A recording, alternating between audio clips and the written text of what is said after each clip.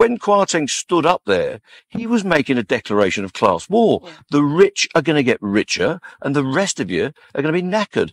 Everyone under £155,000, unbelievable, even trade union general secretaries don't earn that much, is going to be poorer, and everyone above it is going to be richer.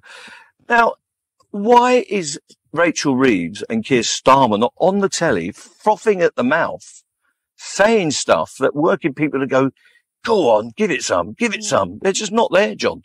That's the problem. It's not about whether they come to the negotiating table saying, I'm with Mick, you know, go on, Mick, give it to them. I'm with Dave Ward. Go on, Dave, give it plenty. That's not what we want.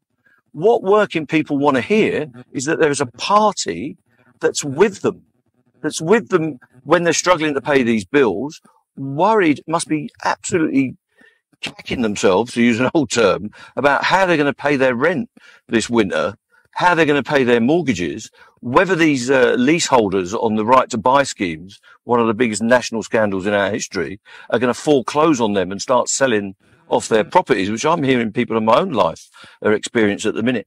That's where they want to see the passion, that we're going to promise to rebalance this society and redistribute wealth through all the mechanisms, some of them subtle mechanisms over time in the course of a government, and some of them very direct in the first days and weeks of a government. That's what they should be saying now. When we get in, we're going to be as bold and radical as they've been in the last 2 days on behalf of their class, on behalf of our people. And he doesn't even have to use the word class.